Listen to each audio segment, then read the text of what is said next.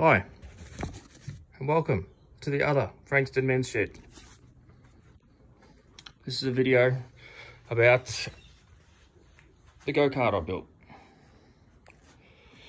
Just kind of messing around, using parts that we had here and there. Used to be a Chinese go-kart with a 200cc motor on the back.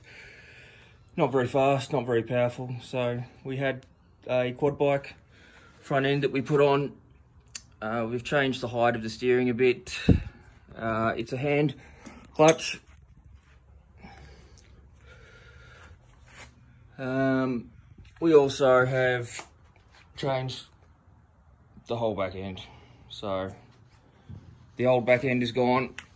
This is all new from the swing mounts back. All big thick steel. It's a 250cc CBF Honda motor with a CV carburetor.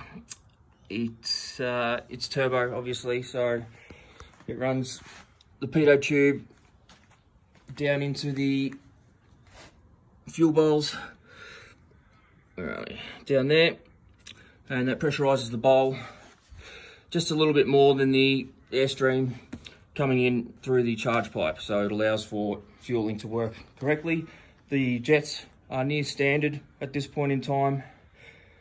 I don't recall what they are. I don't know anything about the turbo. I just got given it. This also runs a wideband.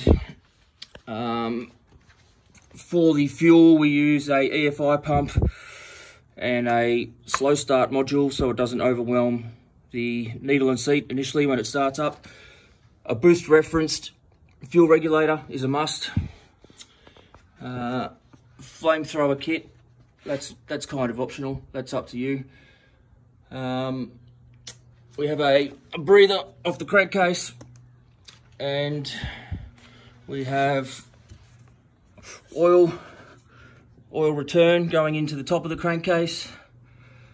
For the PCV, comes off the head and into the catch can, and then it comes out in two places depending on where the vacuum is, be it from the intake pipe or the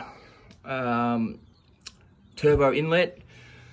For the gears, we have a little bit of a linkage here because it swings at the back, obviously.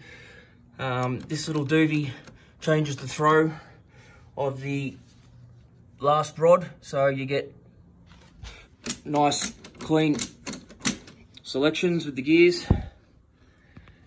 And that's about it, really.